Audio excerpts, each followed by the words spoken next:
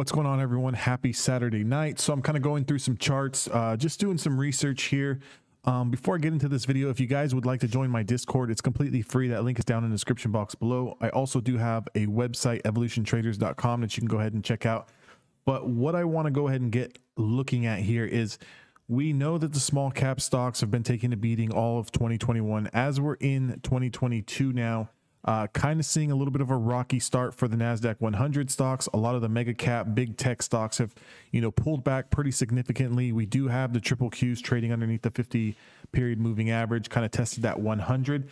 So here's an idea for some of you swing traders or some of you people looking to, maybe trade some stocks, but they're not going to be, the high flyers. They're not going to be the most exciting movers. They don't, move that much.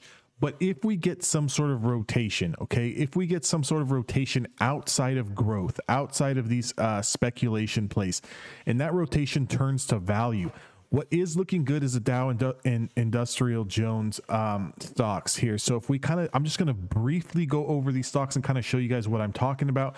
The Dow Jones was the first index that pulled in first, and then the SPY S&P 500 was the second one to pull in, although it is 500 companies, and it does have a lot of the big tech stocks in there. So it is taking, pulling back in a little bit. And then now it seems like the triple Qs are starting to pull in with some of those tech stocks. And obviously we already know the IWM and the small caps have been aggressively pulling in pretty much, on and off all of 2021. But if we just kind of zoom in here, the Dow Jones really in November kind of had this nasty pullback. They were the first ones to lose a 50-day moving average, come all the way down, lose this lower channel here, kind of bottom out on the Dow at around 199, and then slowly have been making their way back up. Recently, on Friday, just reclaimed the 50-day moving average.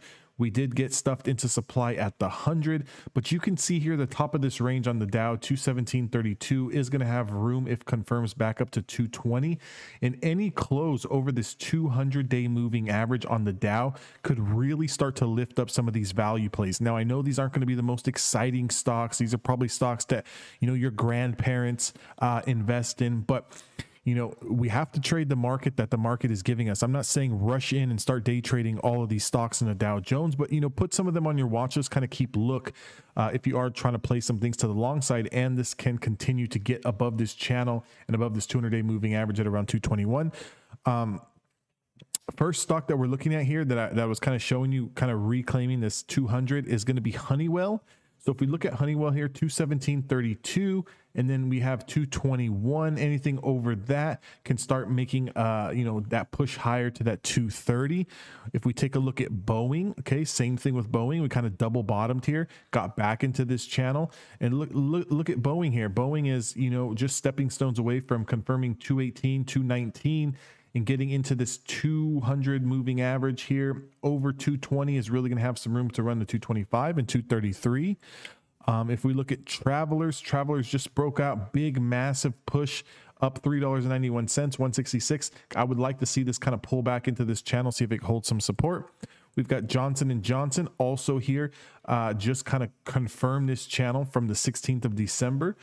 We are at the upper channel here. So what I would like to see on Johnson & Johnson is I would like to see a break over and then kind of come back down, back test that, see if we can hold that as support.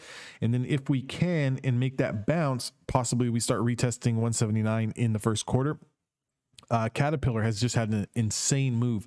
You can see this whole channel here, this 208.81 channel here, going all the way back to realistically the end of November, all the way to the end of December. We got this big monster rally candle here, and it's just been 1, 2, 3, 4 days higher here. I think Caterpillar over this 225, 226 looks really good. We look at Amgen also basing out here, anything over 230.90. If we look at 3M, same kind of deal here, kind of basing out. We need to get 3M over 182. It's going to have initial room to 183 and 184. We look at JP Morgan, kind of making this little bull flag here over 168, 169 looks really, really good. American Express over 176.50. We have MRK, big breakout here. We're looking for confirmation over 80.53, is filling the gap here, does have room all the way back up to 84. We look at Walgreens, big massive push ever since coming off this low here, $43.62, currently trading at 53.84.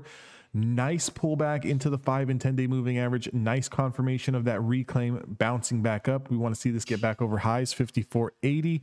Walmart here also in a bit of a channel here. So we still kind of, let me change this line. We still kind of want to see Walmart get over this 146.50. Look at Verizon, not going to be a fast mover, but you know, kind of a longer term play here. Came off this bottom channel here, confirmed, had a nice pullback to the 50 to double test that, and now we got that big monster rally push higher, back tested that 5 day moving average. I think Verizon over 54.60. Stock like Disney, I think, could perform really, really well. We still have this whole gap to fill here at 163.65 all the way into 168. I think if we can get back over this channel, start reclaiming this supply zone here, that price is going to be around 161. First initial push is going to be 163 and then 166. If we look at Goldman Sachs, same kind of deal here. Reconfirm that 50-day moving average. Had 3 days where we kind of pulled back into this top channel here. Got rejected underneath the 5-day moving average. If Goldman can get over 401.20, does have room to push back up to 407. Take a look at Cisco here. Same kind of deal, coming off the bottom. Big monster rally here into the beginning of the year, pulled all the way back to this top channel here. Now we are testing this, kind of validating this as support. Is this previous high here of around $60.25 going to act as support? Did act previously as resistance, came back, tagged it perfectly, stepping stones away from reclaiming the 5-day moving average. I think Cisco looks good over 61.52. Take a look at Apple. We know Apple had that big strong breakout, briefly touched the $3 trillion valuation here, kind of cracked below this channel here. We are below the 5, 10 and 20 day moving average, but we are kind of holding this 171.56. Any kind of downside on Apple under 171, let's look for a pullback into this 167 or perhaps even the 50-day moving average at around 165. I think this is going to be a pretty good loading opportunity here going forward. Something like Microsoft also lost a 50-day moving average, is part of the triple Qs as well in that whole big tech sector. We did pull in underneath the 100 EMA and 100 SMA, kind of just floating around here in no man's land. What I would like to see on Microsoft first is, do we come into this 302, 303 area? I think if we come back in here to the 150 simple, I think this would be a perfect opportunity to start loading. If not, I'd like to see it reclaim the 5-day moving average. And then we can kind of look at some of the stocks that were pretty much flat or down on the day. On Friday, we have Procter & Gamble coming back in to test the 10-day moving average. Coca-Cola, big breakout here after this gap up. 61.20. We are back testing this channel here and the 5-day moving average. IBM, same kind of deal here, coming off the bottom here ever since November, pretty much has just run straight up since December, finally getting this back test into the 10-day moving average. CRM, also big nasty sell-off here. CRM actually looks a little bit more to the downside here, so we want to keep a look for a possible short position under 225.97. McDonald's also big breakout, broke out of this channel here. Now we're barely coming down, back testing this channel. What I would like to see McDonald's do, maybe pull back into the 20 period moving average, 265, potentially catch that on a bounce here. Nike, same thing, under a lot of selling pressure here. Nike, more of a short for me, 156.74, potentially a loading zone to kind of buy on a dip here, on a further dip, 154, 155. UNH, nasty gap down here. We do have earnings coming up. I would kind of stay clear of this. We did just lose a 50 period moving average. Let's look for a dip into 447 or even 443. And then we have Home Depot, same thing. Home Depot has been on a phenomenal run, big monster rally here starting in the beginning of November, came all the way back down, tested the 50-day moving average, got this initial push higher. However, we did not take out highs. I'm going to put a trend line here. We're going to kind of watch these highs for a further continued leg up breakout. Right now, we are closed below the 50 period moving average. If we do confirm 393 to the downside, we will have room to the next area of 380. Let's look to see if this is going to act as support. If it does not act as support, I would wait on Home Depot, and let's see if we can catch it down here at this bottom channel. Previous resistance here at around 375. I think 375 is going to act as a solid support for Home Depot. Definitely for a long-term position, a longer-term swing trade if we can catch it. And I'm actually going to put a trend line here just to kind of let it do its thing. So what I want to do is I want right now the range on Home Depot 375 420.